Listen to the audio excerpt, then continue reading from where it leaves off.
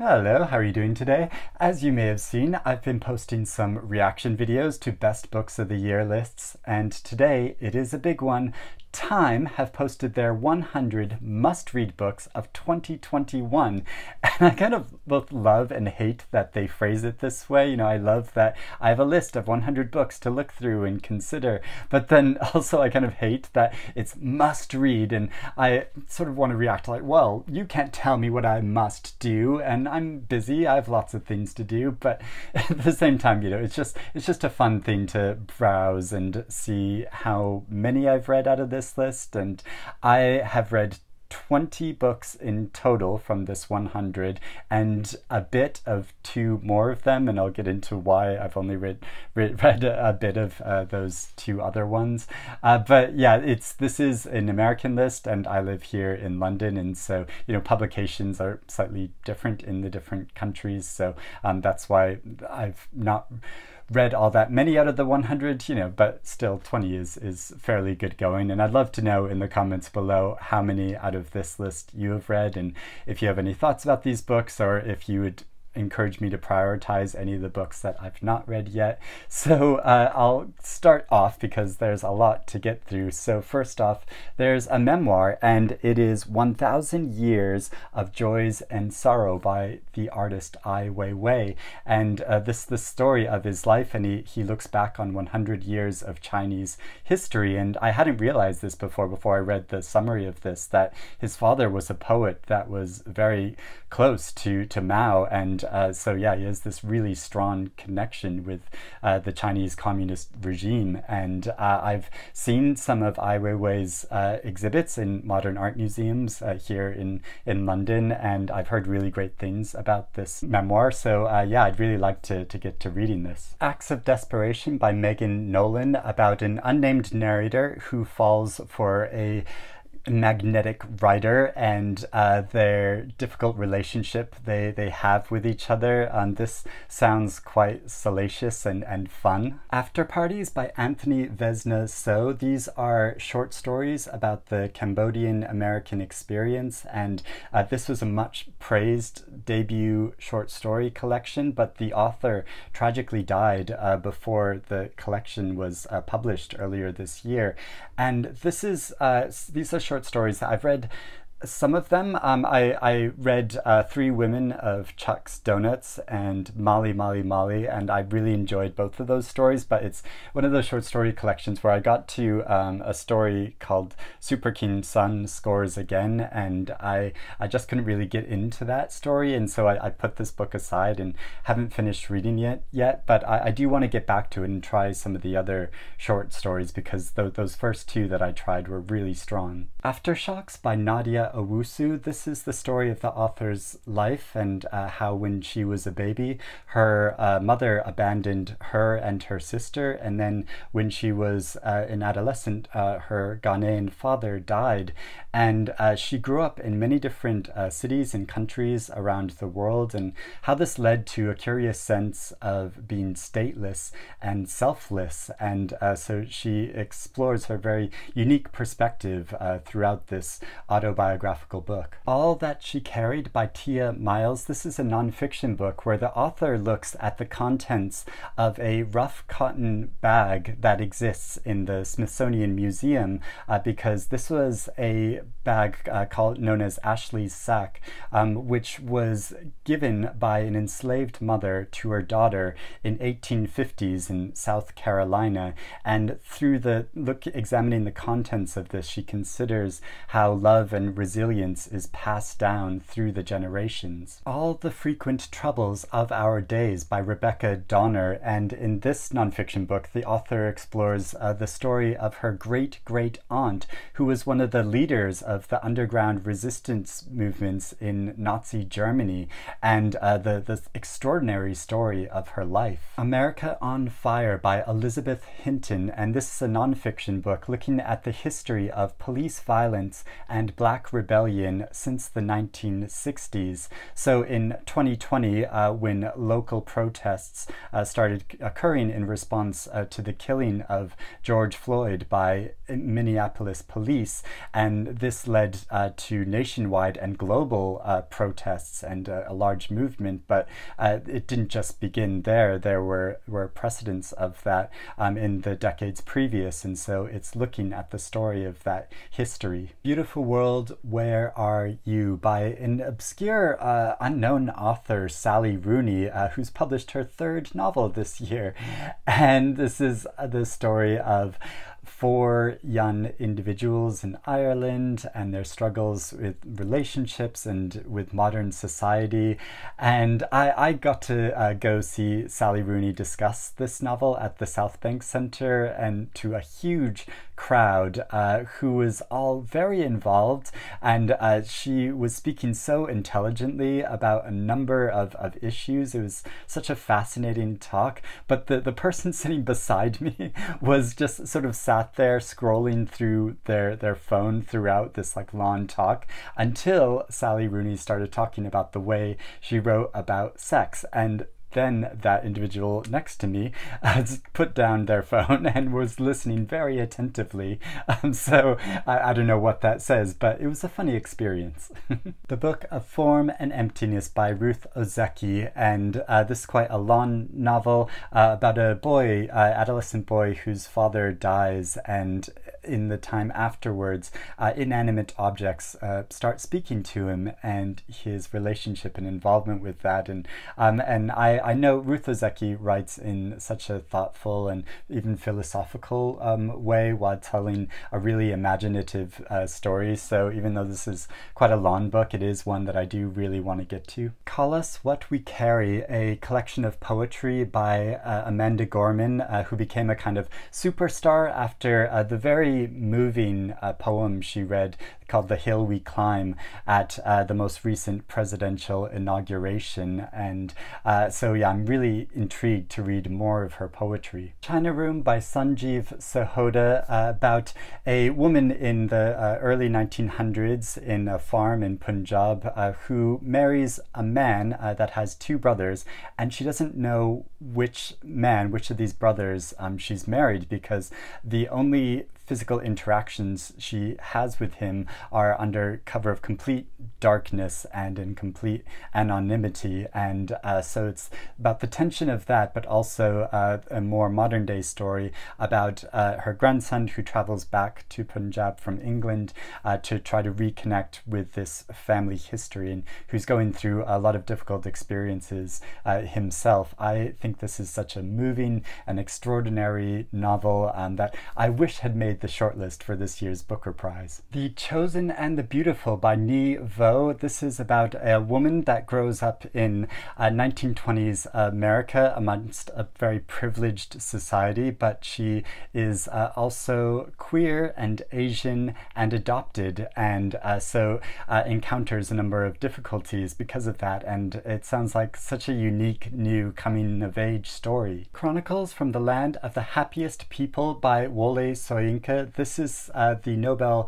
Prize winner's first novel in 48 years. He's mainly a dramatist and has written a number of plays and collections of memoirs, and this novel follows the story of a doctor who makes a shocking discovery while working amidst a consortium and a corrupt political group in amongst Nigerian's elite. And yeah, I've been meaning to get to this novel, but it's quite long. Cloud Cuckoo Land by Anthony Doerr, another quite big long book that I haven't had time to get to yet, but which sounds quite an epic set in 3 distinct time periods of past, recent, present, and future, looking at what happens to language and culture over time and the progress or regression of our society. The Codebreaker by Walter Isaacson. This is an account of the life of a pioneering scientist, Jennifer Doudna, who won the Nobel Prize and hit upon an invention and started a revolutionary way for us to cure diseases and fend off viruses and transform the future of the human race. The Committed by Viet Thanh Nguyen. This is a sequel to the author's novel The Sympathizer, and follows the story of two brothers as they move to Paris and enter into the drug trade. I've not read this because I've not read The Sympathizer yet, but this is an author who I've read some of his short stories, which I thought were really powerful, so I do want to get to reading more of his work. The Copenhagen Trilogy by Tove Ditlevsen, which was first published in Denmark in the 1960s, but has only just been translated into English, and here in the UK it was published in 3 volumes, but in America it was just published as one book. And I have read the first part, Childhood, which I found very effective and moving, talking about the writer's development of wanting to become an author, but also her struggles with her family relationships, but which I found also so depressing that I found it too difficult to carry on at the time. And you read some books which are just so heartbreaking that you feel like, oh, I just can't carry on with this at the moment, but I do want to get back to reading it at some point. Covered with Night by Nicole Eustace. This is a nonfiction book which takes as its basis a crime which occurred in 1722 when white fur traders attacked an indigenous hunter, and extrapolates from that the overlapping experiences between white colonialists and the indigenous people during this formative period in American history.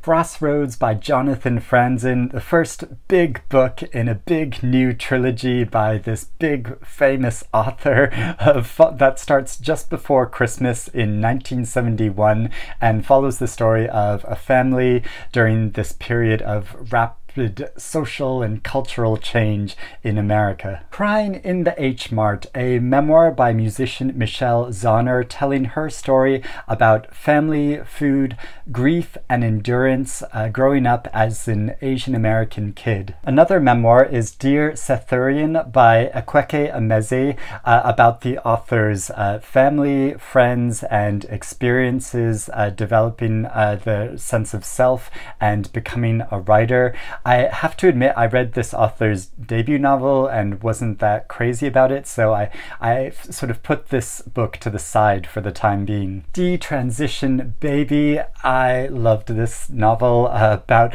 a very complicated, messy relationship between 3 individuals navigating the possibilities of possible parenthood, and it's such a pleasurable read, but also a really thought-provoking one. Empire of Pain by Patrick Radden Keefe. I read this just recently. It is quite a long book, but one that I can assure you is really worthwhile reading. This account of the past 100 years of the Sackler family, which grew to become one of the most prominent families in America through their involvement in the pharmaceutical industry, but also one of the most controversial American families. And it's really harrowing reading this story. It says something much bigger about the drug industry in America, and I think it's an incredibly researched book. Everyone Knows Your Mother is a Witch by Rivka Galshin, and this is a historical novel set in the 1600s in Germany when a woman is accused of being a witch, and there's a plague occurring.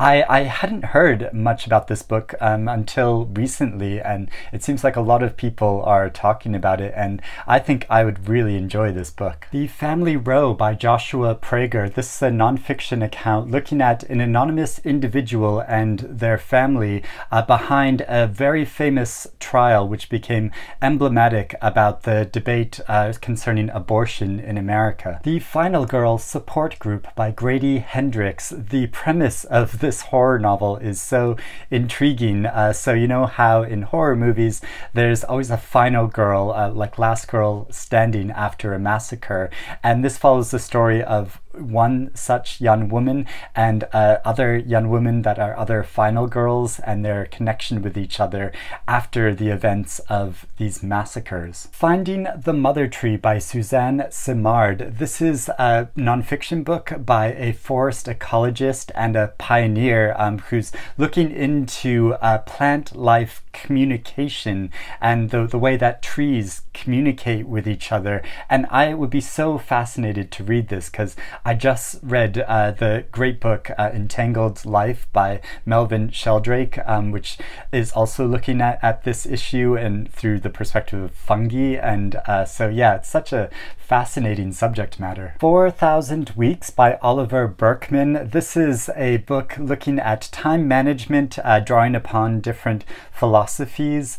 I don't think this book sounds like one for me, but I'd be interested to hear if you've read it and if it works for you. The Free World by Louis Maynard. This is a nonfiction book looking at the period of American history between the end of the Second World War and the beginning of the Vietnam War, and how economic and political and artistic forces influenced the dominant ideas of that time period. Girlhood by Melissa Fabos. This is a set of stories about the forces which shape girls into the adults that they become, and it uses a mixture of investigative reporting and scholarship and memoir to tell these stories. Great Circle by Maggie Shipstead. This is another very long novel, but I think a very worthwhile one, about a female aviator in the 1950s who aspires to travel around the globe from pole to pole,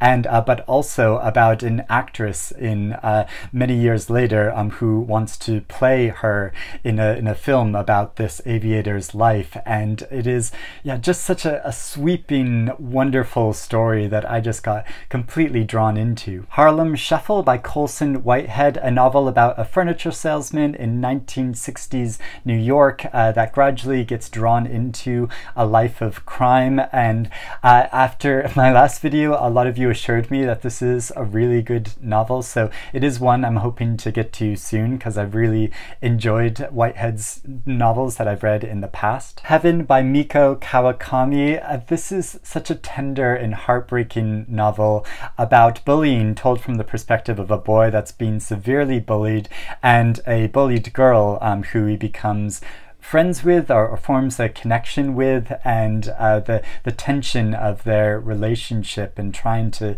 survive in this terrible environment. I found this such a beautiful and meaningful book. Hell of a Book by Jason Mott, this year's National Book Award winner, and a novel about an African-American author that is on a cross-country tour, but as the story goes on it becomes much more layered and complex, and I am so intrigued to read this book. How the Word is Passed by Clint Smith. This is a nonfiction book where the author traveled around America visiting a number of monuments and landmarks that are connected with the history of slavery and his interactions with the people that he meets there. And after I talked about this book in a recent video, a number of people commented saying what a powerful book it is, and so it is one that I'm hoping to get to. Intimacies by Katie Kitamura, a novel about a woman that travels from New York to The Hague to live and work there as an interpreter,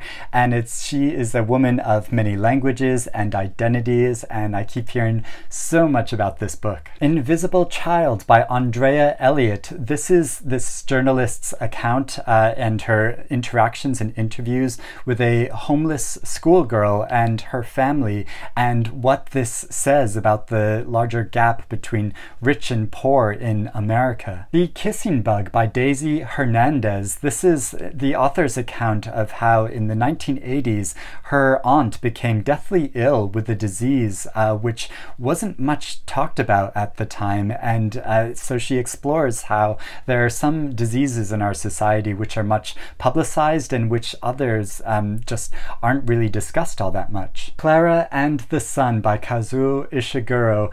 I think the way that this story told told from the point of view of an artificial friend, how it starts as a very intimate inner story and then expands out into say something much larger about society and technology and human relationships and faith is so powerful. Liberty by Caitlin Greenidge. This novel is so moving. It takes place immediately after the Civil War in America and follows the story of a black girl and her mother who is a doctor, and how she gets involved in with a Haitian man that comes to stay with her mother, and it's her coming of age story basically, but told in a very innovative and clever way. The Life of the Mind by Christine Smallwood. This is a novel and a debut about an adjunct English teacher in New York City,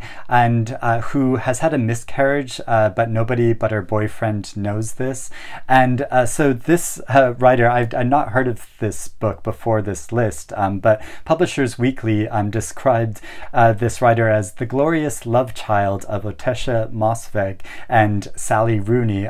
So it sounds like a book that's right up my street. The Lincoln Highway by Amor Towles, another big long novel that I don't know if I'm going to get time for, but that I've been wanting to read. Both my parents read this book recently and I think really enjoyed it. It's set in Nebraska in the 1950s, and a teenage boy that's just been released from a juvenile work camp and who is reunited with his brother and then embarks on a road trip. A Little Devil in America by Hanif Abdurraqib, and this is a nonfiction book looking at the history of black performance in America, from some artists that are not so well known and then some other artists that are very well known, and how this has contributed to the culture of the country. The Loneliest Americans by J. Caspian Kane. This is a mixture of family history and research interrogating the concept and identity label of Asian American. The Love Songs of W.E.B. Du Bois by Honoré Fanon Jeffers.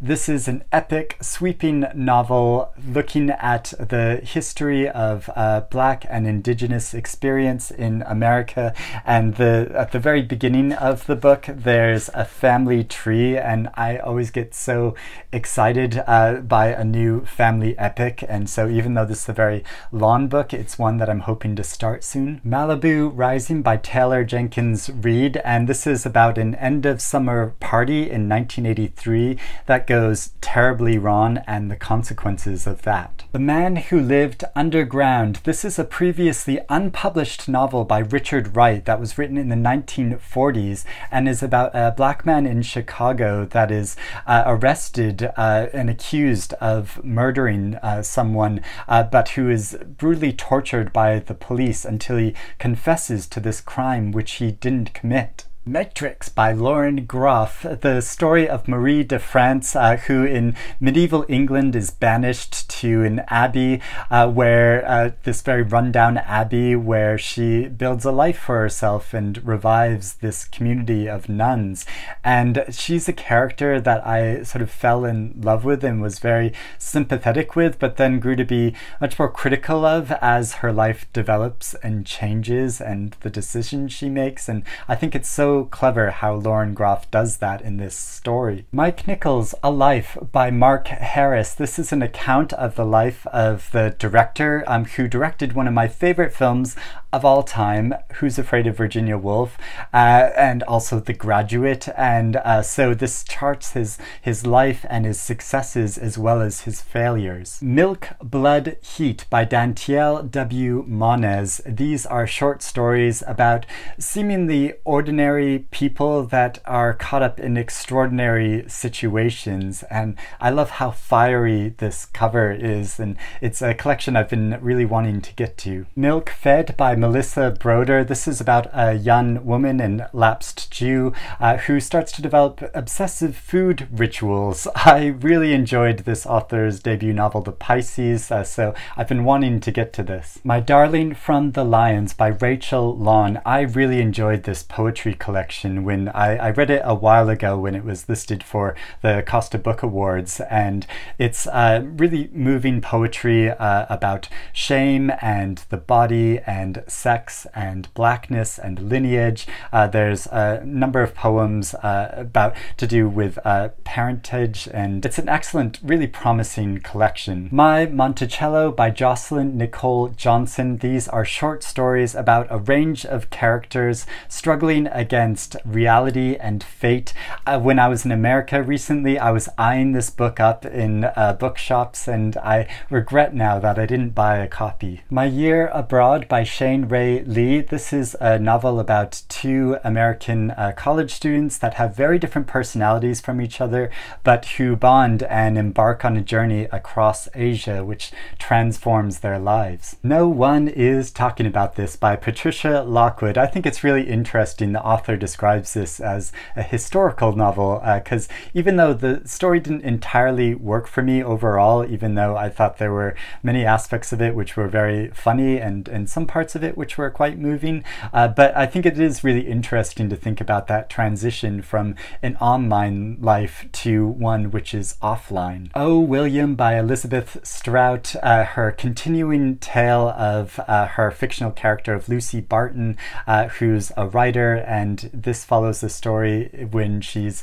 reconnecting with her first husband after her second husband has died, and they go on this kind of road trip across Maine, which is my native state, so I felt a very strong connection with this story, and I love Elizabeth Strout's writing, even though I don't think this is her strongest book. On Juneteenth by Annette Gordon Reed. This is a mixture of American history and a family chronicle and a memoir talking about the author's experiences as an African-American girl growing up in Texas and her family's history in the state of Texas. One Friday in April by Donald Atrium. This is a very personal memoir where the author recounts how in 2006 he was on the brink of suicide, and he describes that experiences while also talking about the larger issue of suicide in general. One Last Stop by Casey McQuiston. This is a romantic comedy novel about a jaded young woman that moves to New York City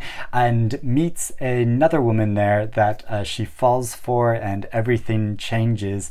I'm not sure I would enjoy this, but I'd be interested to hear if other people have liked reading this author. Open Water by Caleb Azuma Nelson. It's just one of the best debut novels that I've read this year, which is also about a couple, but in very different circumstances, and I think the novel probably has a very different tone from that previous book I was talking about. It's about a young black couple in London, and about the difficulty of their friendship and relationship living in this society, and the challenges that they face, and it's told in the second person in a really innovative way. It's very moving and powerful. Orwell's Roses by Rebecca Solnit. This is a nonfiction account of the writer George Orwell and his experiences gardening, and it has such a beautiful cover. I've asked for this book for Christmas, and I'm hoping to get it under the Christmas tree. The Other Black Girl by Zakiya Dahlia Harris, and I thought this was a really effective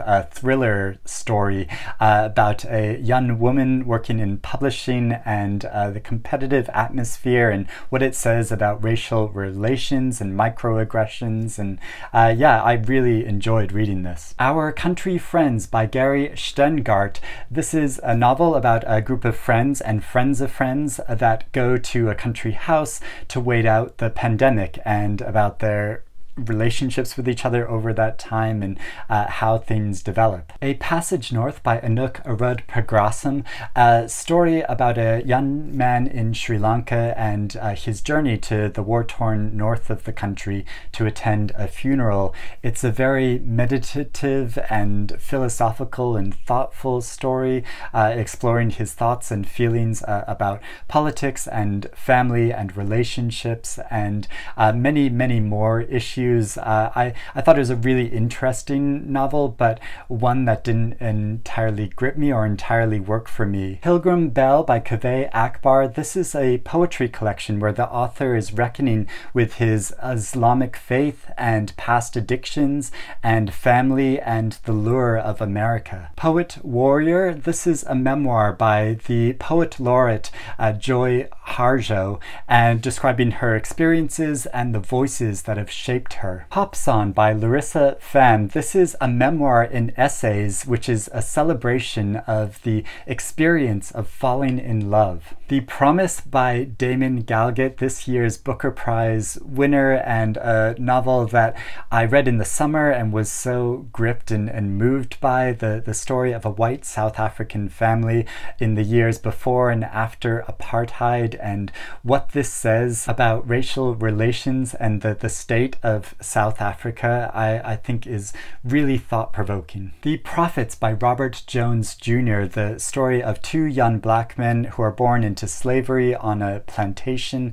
and how they fall in love with each other and their relationship, but also a number of other black and white individuals on this plantation and the culture which has made all of them. And I thought this was a really powerful, epic story that was very involved and intricate and really complex. Razorblade Tears by S.A. Cosby. I've never heard of this novel before, but it's about two men, two ex-convicts, one black and one white, and whose sons fell in love with each other, but who were both murdered. And so it's a thriller as these fathers go on a quest for revenge. Real Estate by Deborah Levy. This is the author's memoir, her third in her living autobiographical trilogy, and it is such a joy to read. And she sort of meditates on the meaning of real estate and property and what that says about our life, like where we live. And there's just something so glamorous about how she describes her life, even if it's, you know, not in sort of like rich circumstances, but just the way, the details and her perspective on how she lives her life, and I just find delectable. The Removed by Brandon Hobson. This is a novel about a family whose teenage son was killed by policemen, and 15 years later the family are still struggling with the after effects of this, as well as new obstacles. And this is a story steeped in Cherokee history and myth. Remote Control by Nadia Okorafor. This is a fantasy science fiction novel about a young woman that becomes the adopted daughter of death. The Ribkin by Ladi Hubbard. This is a historical novel I'd not come across before, about a black servant in the early 20th century that's working for a down-on-its-heels white family. It's a novel about race and class and privilege. Sankofa by Chibundu Anuzu. This is a novel about a mixed-race British woman that goes in search of the West African father that she's never known. Second Place by Rachel Cusk. A friend of mine lightly chided me for being so dismissive about this novel in a previous video, but I've just talked about this book quite a lot since it was nominated for the Booker Prize this year, and it's a book about art and identity and gender, and personally it just didn't work for me. Seeing Ghosts by Kat Chow. This is a memoir about the author's experiences losing her mother to cancer at a young age, but also reflecting on the experiences of 3 generations of an American Chinese family. Seek You by Kristen Radke. This is a non-fiction work, a graphic non-fiction work looking at the condition of loneliness in America, and I'm surprised I've not come across this before. It sounds really interesting. Silverview by John le Carre. This is the famous author's last complete work about the secrets of the world and espionage. Smile by Sarah Rule. This author is a successful playwright, and this is her memoir about her experiences with Bell's palsy, which left the left side of her face face, completely paralyzed. So it's her spiritual and emotional journey through this. Somebody's Daughter by Ashley C. Ford. This is the author's memoir about her experiences growing up with an incarcerated father and gradually coming to terms with the crimes that he committed and the development of their relationship over time. Something New Under the Sun by Alexandra Kleeman. I love the cover of this novel, which is set in near future Hollywood and is about a novelist reckoning with a difficult marriage amidst ecological collapse. Sorrowland by Rivers Solomon. I've been meaning to get to this novel all year. That's the story of a pregnant woman that escapes a religious compound to give birth to twins in the woods, and there she tries to make a life for her new family and safeguard them from the outside world. The Sum of Us by Heather McGee. This is an in-depth look at the reasons why racism is bad for the economy itself on so many levels. The Sunflower Cast a Spell to Save Us from the Void by Jackie Wayne. This poetry collection sounds so innovative. It uses a mathopoetic technique to generate poems using the pattern found in the seeds of a sunflower. Wow. The Sweetness of Water by Nathan Harris. This is a novel about two Black brothers immediately after the Civil War and how they start working for a local farmer, but how they still have lots of trouble with the local community, and there's a series of calamitous events. I thought this was a really interesting, very promising novel, but it's one that didn't entirely work for me. A Swim in a Pond in the Rain by George Saunders, where he reproduces a number of short stories by great Russian writers and gives his reflections on them about the power of their writing and what it means for us. Tastes Like War by Grace M. Cho. This is a memoir where the author is trying to reckon with her mother's history and the genesis of her schizophrenia. Trees by Percival Everett. This is a page-turner which opens with a series of murders in a rural town in Mississippi. I've been meaning to read Percival Everett's work for ages, and I've heard really great things about this novel. There's No Such Thing as an Easy Job by Kikiku Sunmura. This is a novel which is described as a magical realist novel and is about a woman that enters a job agency requesting a job that requires little or no thought. I've heard good things about this and would like to try reading it. Unbound by Tarana Burke. This is a memoir from one of the founders and activists behind the Me Too movement, and she describes how we can find healing through empathy. Under a White Sky by Elizabeth Colbert. This is an environmental work of nonfiction, looking at some of the most pressing problems to do with the climate today by interviewing a number of scientists and experts that are considering innovative new solutions. Until Proven Safe by Jeff Mana and Nicola Twiley. This is a nonfiction work looking at the history and methods of quarantine, a book which is scarily relevant. While We Were Dating by Jasmine Gilroy. This is a romantic comedy about two famous Hollywood personalities that try to find romance while also battling with their egos and ambition. White Magic by Alyssa Washuta. This is a collection of essays about a romantic breakup, but also about a history of abuse and drug addiction. Who is Maud Dixon by Alexandra Andrews. This is a novel about a woman that wants to become a celebrated writer and gets a job as an assistant to a very famous writer, but things don't work out as she planned. Who They Was by Gabriel Cross. This is an autobiographically inspired work of literary fiction which looks at a young man's involvement in London gang culture. I had meant to read this book when it was longlisted for the Booker Prize last year, but didn't get around to it. I heard really great things about it and its use of language. Who Will Pay Reparations on My Soul by Jesse McCarthy. This is a collection of essays looking at the central importance of art and intellectual culture in an age of widening inequality. You got anything stronger? This is Gabrielle Union's second book where she reflects on her life as a wife, a mother, and an actress. And finally, there's Your History by Leslie Chow, which is a book that looks at 12 pioneering female artists and how they rewrote the rules of pop, from Kate Bush to Janet Jackson. This sounds like a really fun and interesting book. So those are the 100 books on the list.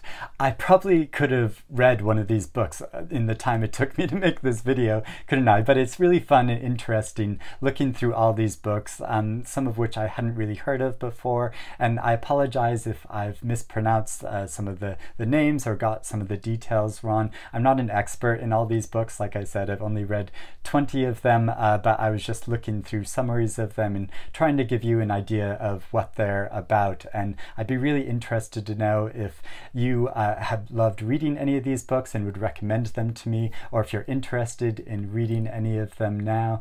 It's just, yeah, a fun journey looking through all these lists of books. So thank you for watching if you made it this far, and I will speak to you again soon. Bye-bye.